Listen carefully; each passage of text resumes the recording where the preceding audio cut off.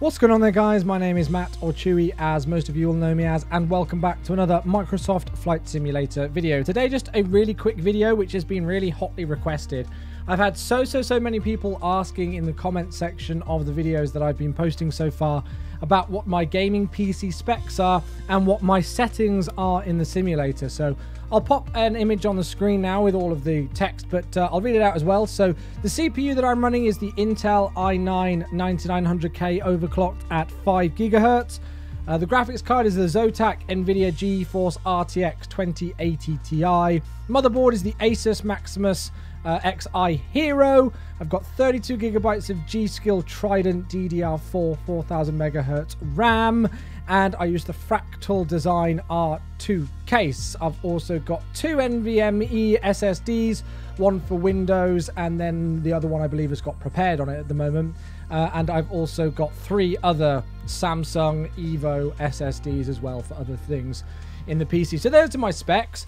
Now, before we get into the fine details here of my settings, I just want to give a disclaimer. This is still a preview build of Microsoft Flight Simulator. So if any of you guys decide to copy the settings that I'm using today and you do not get the same results as I do, then please be aware that this is just a preview build, and I'm sure over time there will be updates coming out from the Microsoft team as to the performance of this simulator. Another note is that I've really not done that much tweaking for exactly the reason that I just described there. The only thing that I've really done with graphics is to just go into the graphics menu that you see us on now, and I've switched most of the settings to either ultra or high and tried to find a nice balance where I can still achieve a really beautiful looking sim, but also good performance as well. I'm running on a 4K monitor. I use the Acer Predator XB321HK 32-inch monitor in full 4K resolution, and as I say, in full screen. So please be aware that of the date of recording this, which is the 3rd of August, these settings are still for the beta preview build of Microsoft Flight Simulator. They are by no means my final settings. I've just kind of randomly selected things at ultra or high to try and get nice visuals, but also keep that FPS in a good range as well. I'm sure these will change, and when they do so on full release of the sim, I'll update this video. But here we go. So yeah, I've got the global rendering quality over to custom. VSync I've turned up at the moment. Render scaling I've just left at 100. I just think for performance reasons, really, I've left that there. I turn anti-aliasing off because, as I say, I'm on a 4K monitor. Terrain level of detail I've whacked as high as possible, up to 200.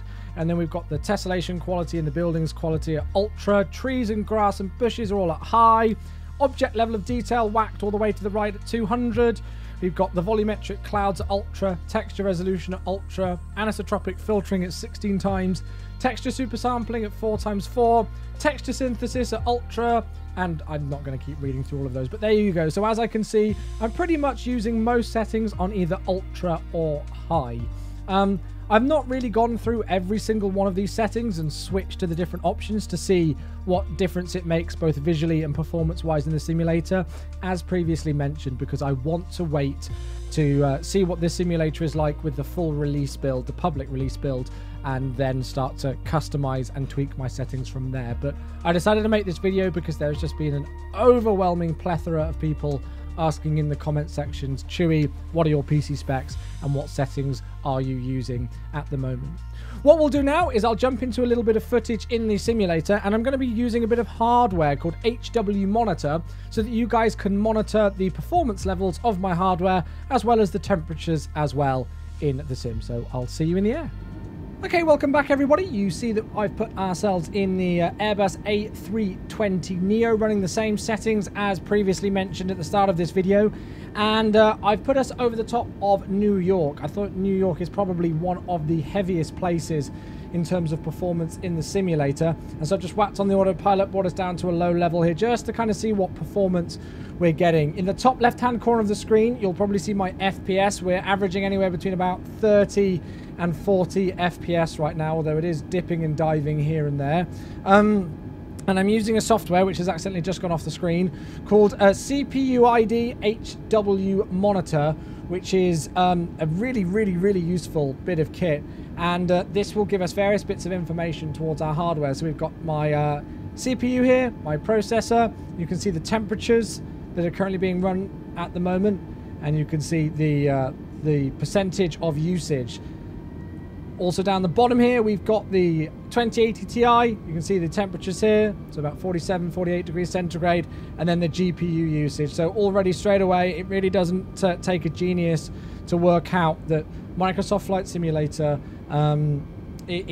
it can really vary. It can either be very GPU intensive for one moment and not so much CPU intensive, or CPU intensive for a moment and not so much GPU. I'm finding on the most part that it's pretty consistent, that it's very heavy GPU usage. CPU usage, as you can kind of see, it really fluctuates here. It was up in the 80s, 90s, and now, you know, on all cores apart from 7, it's down in the 50s, even down to the 23 ranges I saw there. Whilst the GPU utilization is pretty much constantly right on max 100%.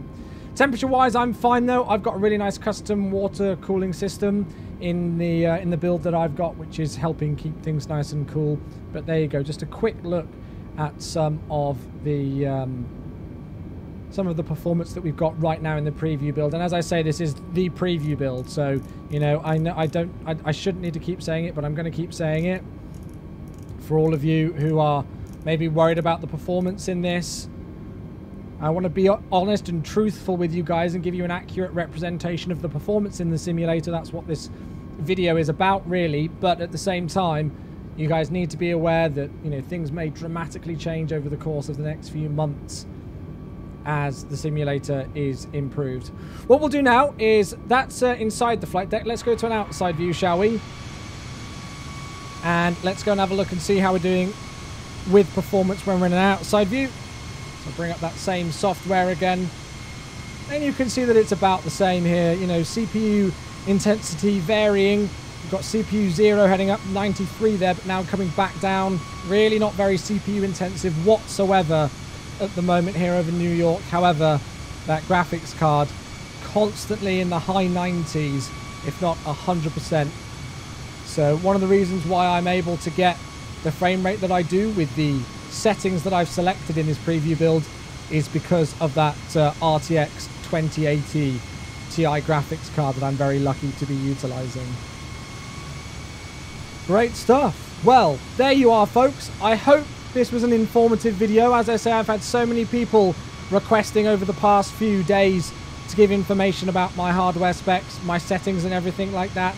And I hope this has been useful to you all, just to give you an idea of potentially what to expect on release day. As I say, I'm sure over time as this simulator grows, performance will get better. And please don't be disheartened if you're worried about my frame rate right now. I still need to tweak my settings on 18th of August once the public release build comes out. And I'm sure I can try and get some nice looking visuals, but also help that frame rate as well. Hope you've enjoyed the video though. If you have, please subscribe to the channel for more Microsoft Flight Simulator content. Leave a like if you enjoyed this video, and also leave a comment down in the comment section below. Let me know if there's anything specific that you want to see. As we fly over the top of the Statue of Liberty with the beautiful views of New York in the background. Thanks so much for watching, guys. See you again soon.